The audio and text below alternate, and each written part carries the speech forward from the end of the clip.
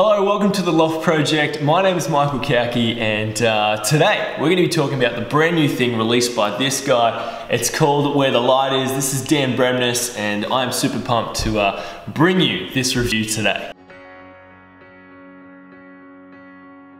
Firstly, let's talk a little bit of the backstory to Dan Bremnes, and I just want to say straight off, he's a good friend of mine, so I'm super pumped to bring you this review today.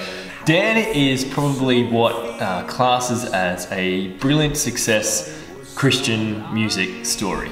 And to see him over the last few years release EP after EP to finally be picked up by a legitimate record company, Sparrow Records, picked him up and re-released a whole bunch of his music. And from then, he's been able to go on tours with like David Crowder, Josh Wilson, a whole bunch of dudes, which has been absolutely awesome for him. And to see him and to know him on a personal level, I know that that would just be blowing his absolute mind. I think as an independent artist, releasing an EP is definitely a lot more achievable and something that you can absolutely kind of reach for.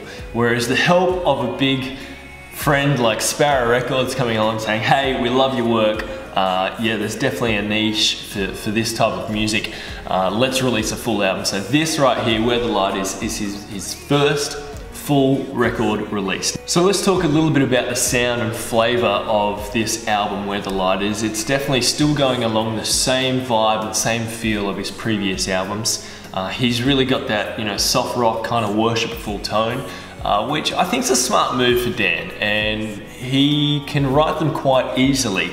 And even though, you know, they might sound a little bit like the influence of Mercy Me or Josh Wilson or Jason Gray, that is the sound of Christian music right now. And that is the sound that is accepted and people are loving. So why not keep writing music just like that? And it just so happens that, you know, he loves what he's doing. And I think for this album, it's definitely more of a personal faith journey for him. Definitely the track Where the Light Is talks very much his personal faith journey, and I'll look into the lyrics of that. It's quite a beautiful moment. A couple of tracks on here which you want to definitely check out is ones that, I mean, I know from Dan, he absolutely loved In His Hands, Wide Open, and Born Again were probably his favorites, so check them out. I always like listening to the first and the last song just to see where the journey starts and how it ends. And I think for this album right here, it starts off powering with worship and praise and a bit of a story in there as well with Where the Light Is. But as it ends at your feet, surrender, beautiful, just a real beautiful, lovely, finishing, worshipful tone to end out the album. Lyrically, these songs are written really well, and they're songs to the Father, songs of worship, and songs of praise, so check it out.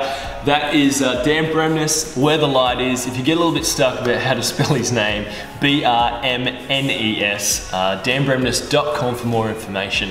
You can head along there and check it out. Don't forget to subscribe and hit that like button down the bottom there. Leave some comments. I want to hear your feedback, how you're liking the reviews and the interviews so far. If there's stuff you want me to check out, link it in down the bottom as well. All the links are down there.